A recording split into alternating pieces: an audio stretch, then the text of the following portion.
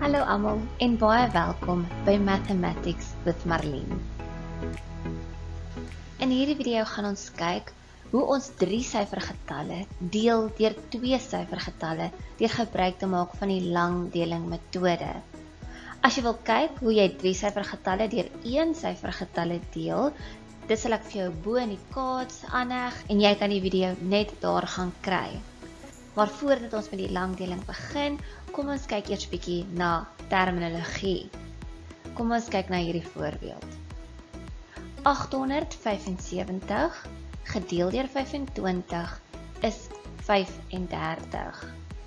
Die 875, die getal wat jy gaan deel, dit noem ons die deeltal.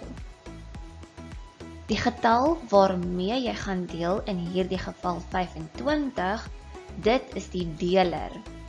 En dan die antwoord van die deelsom, dit noem ons die kwotient. Nou kom ons kyk na die eerste voorbeeld wat ons gaan saam doen. 525 gedeel deur 15. Nou voordat ons hierdie langdeling kan doen, moet ons dit eers in die regte formaat gaan skryf. So wat jy eers nodig het, is jou langdelingshakkie. Dan kom jou deeltal 525 onder die hakkie en jou deler 15 kom voor die hakkie. En dan onthou jy dat jou antwoord bo op die hakkie gaan kom en wanneer ons langdeling doen, dan doen ons dit van links na regs. Gewoonlik as ons maal of as ons plus en so aan, dan doen ons dit van regs na links, maar met langdeling wil ek hê jy moet onthou, begin ons links en ons gaan regs. En dan is daar 4 stappe wat ons oor en oor volg wanneer ons besig is met langdeling. Die eerste stap is hoeveel keer, die tweede stap is maal, die derde stap is minus en die vierde stap is bring af. Nou jy hoef nog nie nou te weet hoe om hierdie stappe toe te pas nie, jy sal nou sien soos wat ons die voorbeelde doen. So kom ons doen dan hierdie eerste voorbeeld. Soos wat ons nou net gesê het, is ons eerste stap hoeveel keer. En onthou, met langdeling werk ons van links na regs. So die eerste ding wat ons sê is hoeveel keer kan 15 in 5 ingaan. Nou hoeveel 15's kan jy uit 5 uithaal? Jy kan glad nie. So bo die 5 maak ek net 'n klein puntjie, want ek weet daar moet niks bo die 5 staan nie. Jy kan nie 15 uit 5 uithaal nie. Jy hoef nie 'n punt daar te sit nie, dis maar net my manier om vir myself aan te dui dat die spasie bo die 5 moet oop bly. So omdat 15 nie in 5 in kan gaan nie, vat ek ook die volgende syfer. Ek sluit die 2 dan nou in. Nou vra ek weer, hoeveel keer kan 15 in 52 ingaan? So jy kan 15 uit 52 uithaal en hoeveel keer kan jy? Jy kan 3 keer. So 15 kan 3 keer in 52 ingaan. Nou dit raak nou dalk so 'n bietjie moeilik, so as jy iewers anders langs aan die kant net moet gaan maal en seker maak hoeveel 15's in 52 in kan gaan, dan kan jy dit gaan doen en dan kom jy net terug na jou langdeling toe. En dan jou volgende stap is maal. So nou vat jy die antwoord wat jy gekry het, 3, jy maal dit met jou deler en dan skryf jy jou antwoord onder die 52. So 3 maal 15 is 45. En dan jou volgende stap is minus. So nou minus jy 45 van 52 af.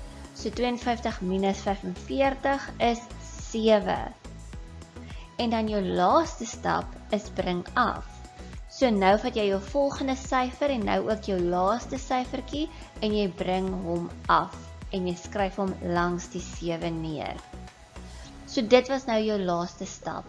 So nou begin ons weer van vooraf by hoeveel keer. So ons eerste stap is hoeveel keer. Hoeveel keer kan 15 nou in 75 ingaan? 15 kan 5 keer in 75 ingaan. Jou volgende stap is maal, jou 5 maal die 15 is 75.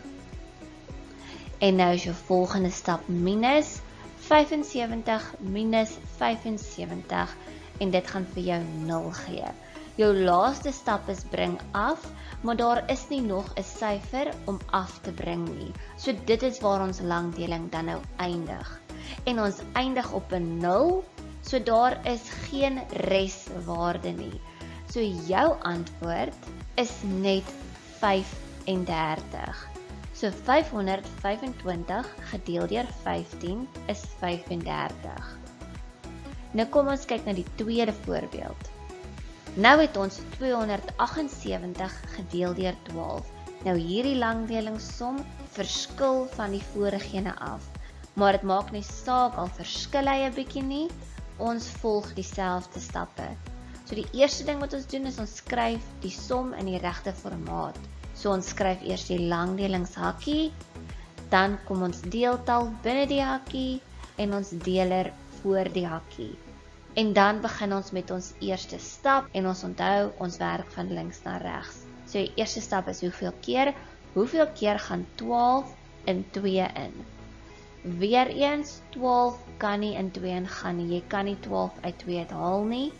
So daar skryf ek net weer vir my 'n punt bo die 2 om myself te herinner dat daar niks bo die 2 geskryf moet word nie. Dan sluit ek die volgende syfertjie in. So ek sluit die 7 in. Nou vra ek weer, hoeveel keer kan 12 in 27 ingaan? 12 kan 2 keer in 27 ingaan.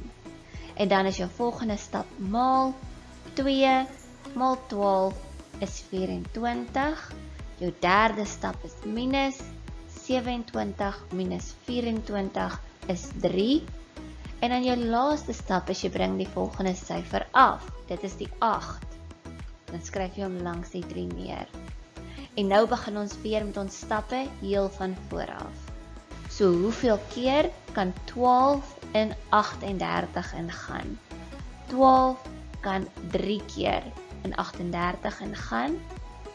3 maal 12 is 36 en nou minus ons 38 minus 36 is 2. En jou laaste stap is bring af, maar weer eens daar is nie nog 'n syfer wat jy kan afbring nie. So dit is waar jou langdeling eindig. Maar jou langdeling eindig nie net met 23 nie, want daar bly 2 oor. So jy het 'n res van 2.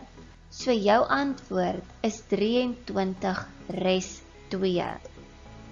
So 278 gedeel deur 12 is 23 en daar bly 2 oor. So dit is res 2. As jy nog jou langdeling wil gaan oefen, daar sal 'n oefening met 'n memorandum in die description box onderaan die video wees. Jy kan net op daai skakel gaan klik en dan sal hy jou vat na die plek waar jy die oefening en die memo kan gaan aflaai.